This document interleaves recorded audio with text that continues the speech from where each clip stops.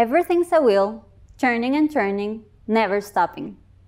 This is one of the many lessons that Natalie Babbitt shares with us in her novel Talk Everlasting, a story about a young girl who faces the tough decision of choosing between everlasting life or letting her life go as it should. Everything's a wheel, turning and turning, never stopping.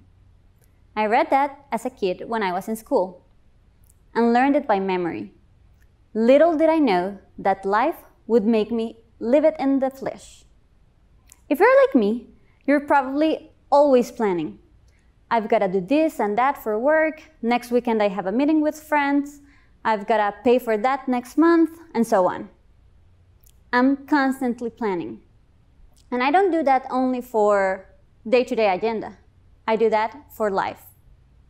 When I was 15, I used to say that I was going to get married at 25, have children by 26, have my own house and run my own company by 30, and so on.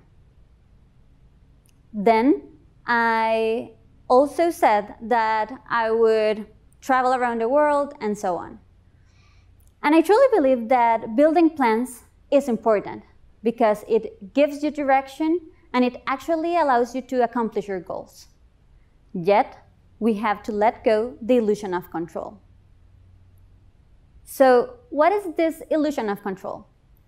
According to Pete Wilson in his book Plan B, the illusion of control is that feeling of losing control when your dreams are unfulfilled, or when our expectations are unsatisfied, or simply when life doesn't go as we thought it would.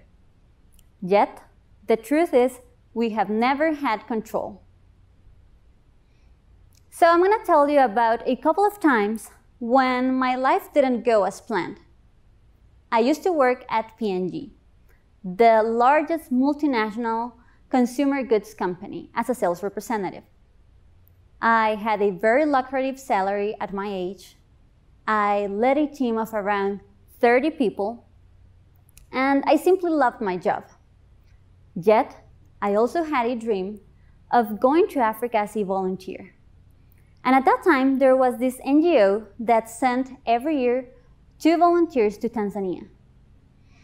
I talked about this with my family, my boss, and my peers, and finally, I decided that I was going to quit to pursue my dream. It was a risky decision because this NGO managed it as a contest. So several people applied, then they went through several tryouts, and finally, they chose 2 people. When I applied, we were 7 candidates. We prepared ourselves for around 2 months, and finally, guess what? I wasn't chosen. I was devastated. I had left this amazing job, and now I didn't have the job, I didn't have the volunteer program, and simply everything was gone. I kept on asking to myself, why did I do this? How irrational of me. How could that happen to me? So it took a couple of years to overcome this. But then I decided to go after another dream. I wanted to study my master's degree abroad and earn a scholarship. So I started applying, and I started receiving the answers as well. Thanks for applying, but you were not chosen. Your application was unsuccessful. You were accepted, but you didn't get the scholarship. So I simply got frustrated, and I started thinking that I was going to study my master's degree in my country.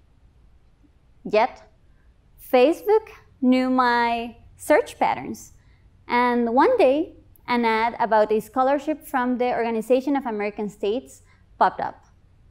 I had thought that I was going to study in Guatemala.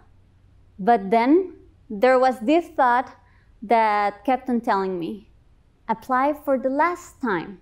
And so I did. And then 4 months after that, I received an email that said, Dear selected candidate for the OAS scholarship.